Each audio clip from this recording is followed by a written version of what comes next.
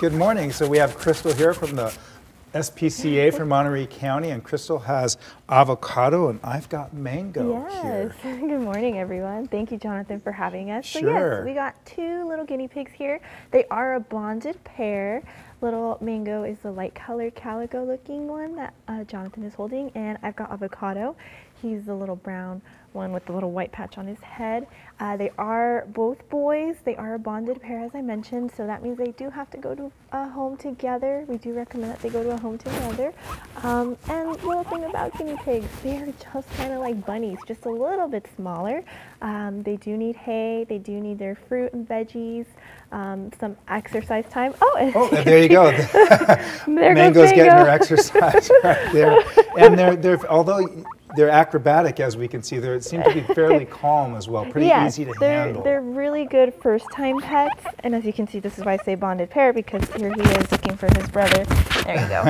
And so they're from the same litter as well. Yes. And then people need to be careful about mixing boys and girls, I would think. They definitely do. So we do know for a fact these two are boys, and if we have females, we do spay them. But these guys, since they are both boys, bonded pair, you shouldn't be expecting 5 more guinea pigs or anything like that.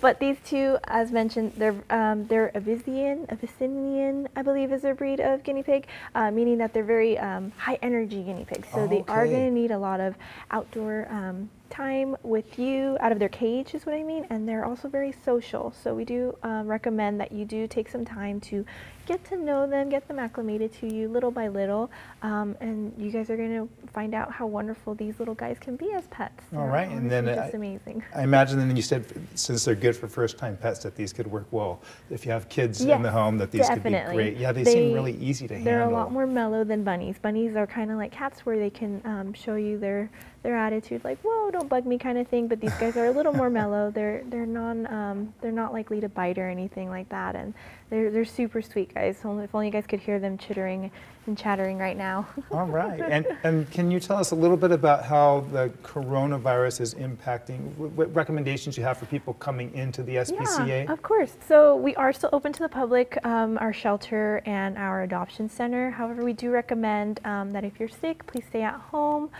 Don't come in, just to make sure that everybody's safe. And as well, if you're interested in adopting a pet, we are still open for adoptions. So please go ahead and take into account that you can visit our website to check out any of our pets before coming in, just to make sure that we can make this all as smoothly as possible for everyone. All right. And if you're interested in adopting Mango and Avocado, or want to see pets available for adoption, just visit the SPCA website at spcamc.org. And if you're already a pet owner and you want to show off your dog, cat, or other furry friend, we want to see them. These are brothers. They love running outside in the rain and getting muddy in the Santa Cruz Mountains, but they know the drill. They have to wipe their paws before they get let back inside. And if you'd like to see your pet on TV, take some photos and upload them to our Facebook page, or tag us on Twitter or Instagram with the hashtag KSBWPets. Each week after the Pet of the Weekend segment, we'll show off some of the best photos you send in here on Action News Weekend Sunrise.